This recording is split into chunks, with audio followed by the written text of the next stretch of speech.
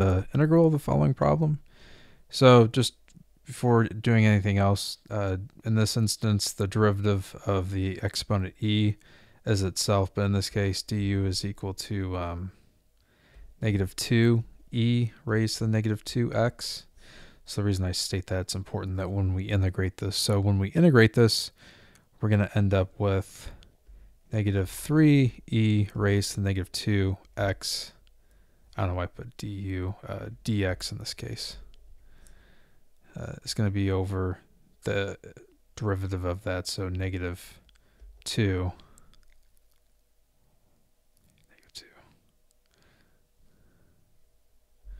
Why do I have a negative 3 here? And then plus c. So negative 3e raised to negative 2x over 2 plus c. So that's the final integral, but we can test the derivative. So we get negative 3e raised to negative 2x over 2. And pull this down. The derivative of negative 2x is just negative 2. These cancel out. This becomes a positive 3, and that's how we end up with our 3e raised to negative 2x. So here's our final result. That's it. All right, I hope this helped you out. I appreciate you watching the video, and you have yourself a great day.